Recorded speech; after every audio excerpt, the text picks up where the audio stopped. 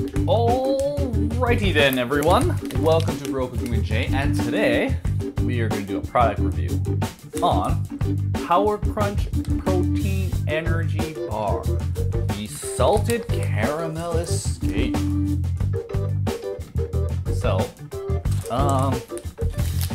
thank you very much for tuning in. Like, subscribe, comment, and let's get started.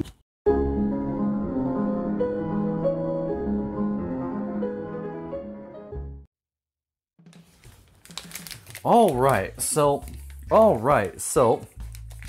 Power Crunch Bar, let's see, I don't know why I'm doing this, I think it's just kind of fun. Alright, ergonomics of it, 4 inches long, it's about less than 2 inches wide.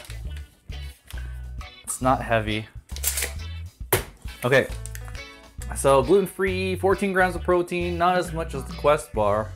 8 grams of sugar, so it's got sugar, and salted caramel escape. To be honest, I don't really like salt and salty and sweet things in the same thing. I don't know.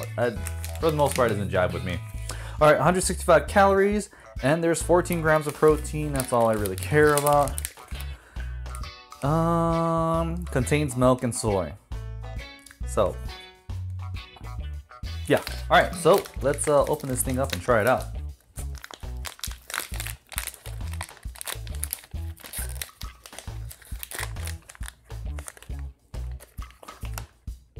Doesn't really smell good.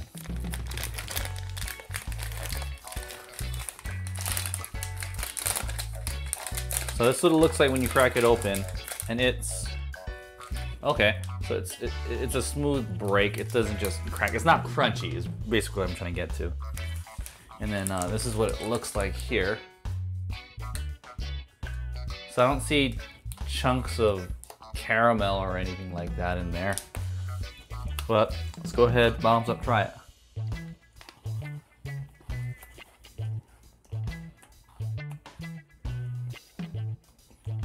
Not hard to chew. It's not sweet. Quest bar tastes better.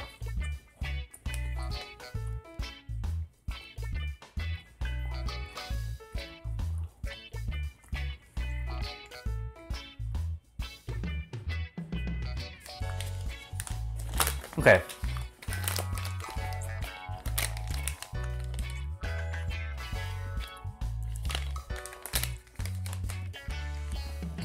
The goods. And I have to drink a lot. I don't have to drink a lot of water with this protein bar. It doesn't taste horrible. It's all right. I wouldn't buy it. But if someone gave it to me, I would eat it. Bad things.